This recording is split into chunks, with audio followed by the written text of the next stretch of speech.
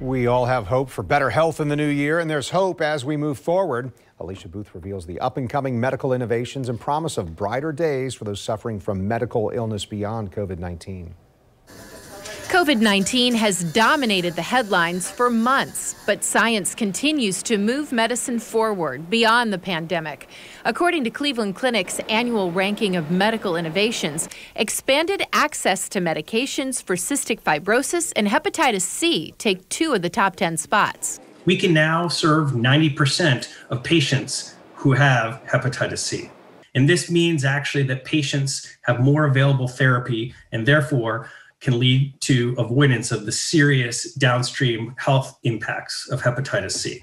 The list also includes 3 new therapies: PARP inhibitors for treatment-resistant prostate cancer, a drug for preventing migraines, and the first-ever therapy for a progressive form of multiple sclerosis. 15% of patients with MS experience symptoms and progressive symptoms over time.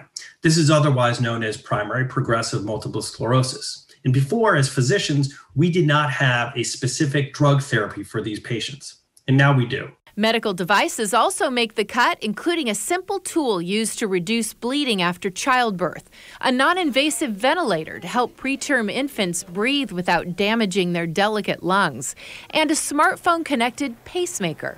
Now the patient can use what's in their pocket to actually see and be engaged in part of the dialogue as that information is seamlessly connected to the phone and therefore to the physician's office. Breaking down barriers to virtual care by revising policies is recognized as well. Through the pandemic, we've eliminated a lot of this bureaucracy and leveled the playing field. And now this powerful medium is available to more patients across the nation. And the #1 innovation for 2021 is a gene therapy designed to cure genetic abnormalities of the red blood cells, specifically sickle cell anemia and thalassemia. This gene therapy goes in and actually changes the genetic code of these blood cells and allows them to actually produce normal hemoglobin.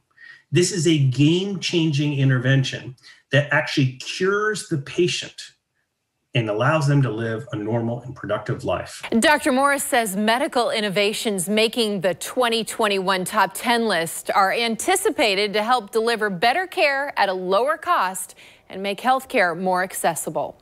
I'm Alicia Booth, Channel 4, the local station.